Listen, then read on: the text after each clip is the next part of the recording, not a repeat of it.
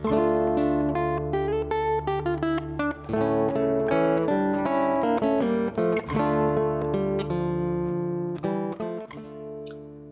it's Nancy Crawford back with a few videos of some strategies, techniques, and processes that you can use with your encaustic painting.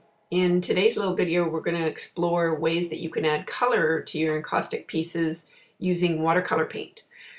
So because these videos are based actually on an art project, in this case it's the Evermore Love and Gratitude project of 2015, I'm working here on an acid-free mat board for these pieces. Normally I work on wood panel, but because these are being sent through the mail and a couple of them are being sent in the same packages and I was trying to keep the weight down, I was working on this mat board, which actually is a very nice surface to work on with encaustics.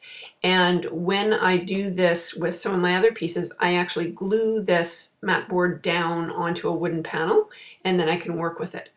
So here you can see I'm using watercolor, very loose manner, even flicking it with the brush and so forth, just laying in some color tones.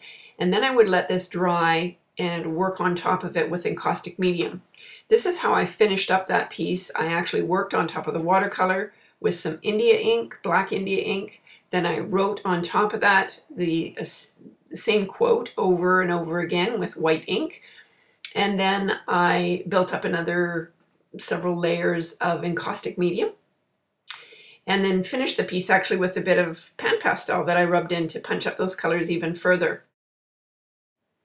So in this piece, as I carry on with the watercolors, I'm working with the watercolor paint in a slightly more opaque fashion.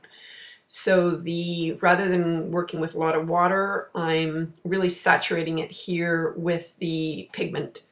Again, working with those tones inspired by the fall, so ochres, umbers, siennas, and so forth. But the great thing is with your watercolors, of course, you can work with any kind of color scheme that strikes your fancy for the project that you're working on. You can also do your watercolor paintings on beautiful watercolor paper and then glue it down and attach it to panel, and then work on top of that with your encaustic medium, which is really great because then you have some beautiful texture from the papers to work with as well. So as I finished this piece, again, I worked on top of the watercolor paint with some India ink. I wrote in some quotes that were part of the project, layered it with encaustic medium, and then punched up the final layer with pan pastels. So have fun with this.